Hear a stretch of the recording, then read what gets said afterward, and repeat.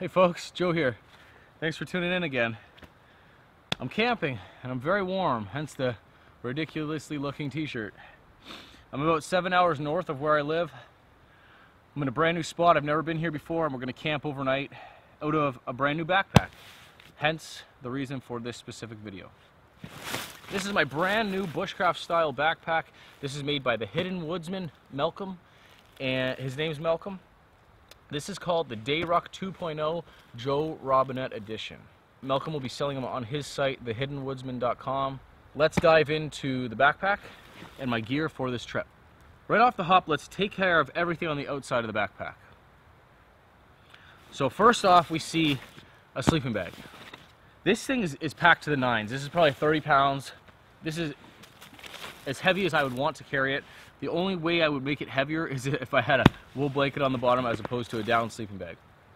So this down sleeping bag is a positive 1 degree Celsius marmot down / synthetic bag. The synthetic is on the underside of it. I can show you more of this, more detail in the actual trip video, as with everything here. And this is a sea to stomach compression sack, which can actually compress a heck of a lot more, but I like to leave it longer so that the bottom straps can actually loop around and it won't, they won't pop out off of it. These bottom straps don't come with the backpack, but Malcolm will sell them as an add-on. I got black on mine, and I have black zipper pulls to match the black on Scout's face.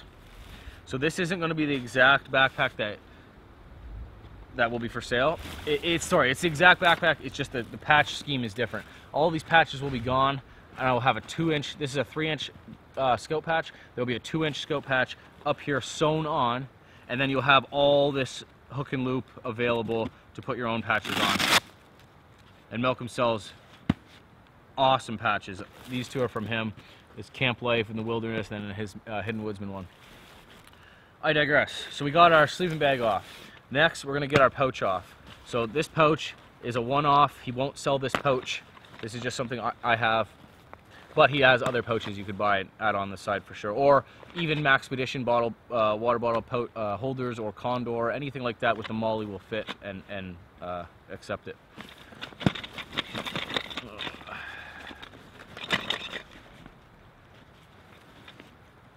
So I'm taking these off for a reason, just to show you what the pack looks like without any pouches. I'll go over what's in here in 1 second. This is an awesome feature. An axe sleeve on the side with a generous sleeve. It's not just a band. You don't have to have one at the bottom either because it's so big. It kind of just sits in there. And this will slide down behind this pouch, which kind of adds more stability for it, but again, not necessary. So I have my Ray Mears edition small forest axe. This was a gift from Malcolm because we're working together. He's a really nice guy. He sent me over this. I've never owned this size Gransfors before, and for this to be a Ray Mears edition is just the icing on the cake. The thing's a razor. This is the only cutting tool I brought other than a knife, so we'll be using the crap out of this today. On the other side, I have a military, like a legit, genuine military canteen carrier, canteen pouch. Malcolm actually sells these, so these are military surplus that have never been used, but he buys them in bulk and sells them. So this is a great addition for this kit, especially when you have a heavy cover canteen. It fits in there perfectly. I don't have any kind of water source inside my backpack at all, like a pot, cup, anything like that. It's all contained on the outside here in my pouch. So first out comes my heavy cover spork, just slides down on the side. Then I've got my full canteen set, right? So now that's empty. That can be flattened down, whatever. You don't need to worry about that. My heavy cover canteen is made of titanium, bomb-proof. This thing has like a 1/8 inch of soot on the bottom of it. I absolutely love this. Fully contained. Everything's great about this kit, in my opinion. So that's everything off the sides and bottom. I guess I'll take this off again just to show you. So that's your standard pack with no pouches on it. So let's go through my pouch that was on the side.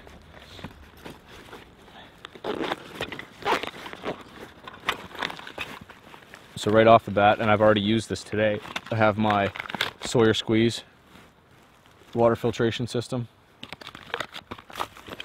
I have a signal panel. This is a Hidden Woodsman signal panel, which you can use obviously for signaling, but what I like to use it for is sitting on the ground if it's wet, or collecting my wood shavings.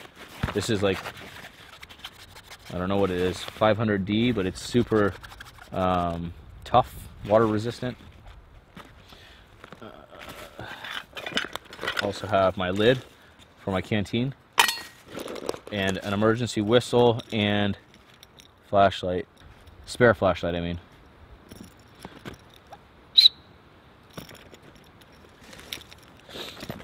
Inside of my pouch is nice and bright so I can see, and he did that on the inside of the backpack too, which I'll show you now. Okay, like I said earlier, have this thing packed out to the nines. This is on purpose, like ridiculously way too much stuff. First thing that comes out is my extra lens. This is a 35mm lens with the f1.8. It's a cheaper lens that enables me to get good video and pictures. Next up is an Immodest brew from Nickelbrook. You know, you got to have your priorities straight. 9%. So you can see actually, it opens right down. There's a mesh pocket here. Next up, I have my food. This is also a Hidden Woodsman tinder bag that I keep my food in. I have enough food in here for 2 days. Next up, I have my sleeping pad, which is a Thermarest Neo Air X-Therm. Next up is my hammock. It's super ultra light, squishable, packable, bug net, webbing, whoopee slings, everything attached. This is meant for lightweight stuff. This is made by Camping King. I know the owner, Bruno. He's out of Quebec. Awesome guy, really helpful. So we'll go through more of that in detail in the video as well. Next up is my tarp. It's supposed to thunderstorm tonight, so I got my 9x9 steel nylon tarp. I've got my grill, so now we're basically done it all, except for I got paracord in the bottom of it. Just, you know, super neat, nice and neat paracord. That's what you got to do. Organized, guys, organization. So now we're at the back. There's nothing else in the pack except for my cactus candies from my mommy. But now the backpack has this pouch, I guess, or sleeve in the back, where I put my sit pad. Slides back down in there, and then also my grill slides right in there easy. And we turn it around, we got this zippered front, mesh front on the inside, the front of it I mean. I got my possibles pouch in there. I've got toiletries, pills, toilet paper, and that's it. Nope, that's not it. There's a pouch on the outside. There's a pouch on the outside. Inside that, I have gloves. I have extra cordage for my tarp. And I have 2 titanium stakes. Now that's it. That's all she wrote. Now for what I'm never good at, the technical specs of the backpack. So we're looking at MOLLE webbing on both sides. This is 1000D construction with 420D liners. There's a brightly colored inside, as you can see, the orange. There's rot-proof thread and the axe sleeve like I showed you. Spot to lash a bedroll at the bottom, the Velcro patch panel, the inside mesh pocket, the inside sleeve, and the fabric is highly water resistant. Now, Malcolm's a small-time business owner. He's an American business. He started from scratch. He works at home, does all this stuff. This is all hand-sewn. This isn't a factory. You can't pump out 100 of these at a time. So what we're going to do, he's going to do a run of 10 at first, and I'm sure that later on there will be another run, but there will be a run of 10, first come, first serve, and all done through Malcolm's site. You guys are probably wondering what kind of food I have and what's in my possibles pouch and how the hammock's going to set up and all that stuff. I would love for you to actually check out the full trip video. It's going to be a feature length like normal. It'll be up really soon. I really want you guys to check it out. I'm sure you'll like it. This is a rejuvenating kind of trip for me. I'm not chopping down a bunch of wood and building. I'm kind of relaxing and hanging in a hammock and just soaking it all in. There's a really nice river here, and I'm really loving life right now. So this is about a 25-liter rucksack, and I was able to fit all of my gear for overnight camp, plus some way too much gear, extra gear in it. I didn't have to bring this hammock at all. I could have completely skipped this part of it because I have my sleeping pad with me. I could have just slept on the ground with the tarp above, but I wanted to put more stuff in the backpack. I wanted to try my hammock. So in reality, this could have got cut out. My beer, I have 2 beers. My beers could have got cut out. My extra lens could have got cut out. A bunch of stuff. I don't know if I mentioned it. I do have my sweater and my Primloft that I wore on the way in. It just got way too hot to wear. Okay, so I have to pack my backpack all up now and hike over to this awesome cedar grove that I found right next to the river, and I'm going to camp there for tonight.